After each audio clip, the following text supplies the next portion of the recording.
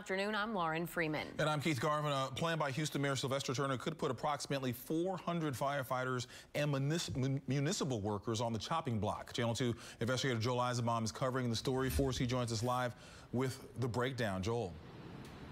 Keith, you know, we can argue whether or not Mayor Turner is making an earnest effort to implement the will of the voters, pay parity, Prop B, but he has been remarkably consistent on one thing, and that is that if Prop B is implemented, he says there will be layoffs, and it looks like he's ready to make good on that part of the deal. The exact plan is a work in progress, but the mayor says it is happening. Lots of layoffs. And he says you can blame Prop B for it, firefighter pay parity. Unless there's additional revenue coming in a significant way, we cannot do it without there being significant layoffs. How many layoffs, sir? Well, we're working through it. Hundreds?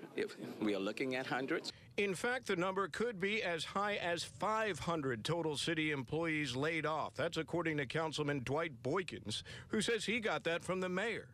When it could all happen is unclear, but 400 of those employees could be HFD firefighters. The blood is on the mayor's hands, and if he's willing to play and continue to play politics with public safety and put citizens' lives at risk, that's a question he will have to answer for. If it's true that the city intends to lay off 400 firefighters and 100 municipal employees plus, it's really a sad day in the city of Houston. Boykin says he has a plan to fund Prop B with a trash fee.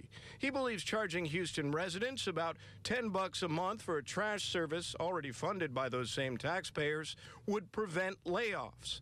Curiously missing from the layoff conversation are Houston Police Department employees. Will any police officers be laid off, sir? I made it very clear. We'll work through the process and we shall see. Will any police officers be laid off? I'm going to give you the same answer. We're going to work through the process and we shall see.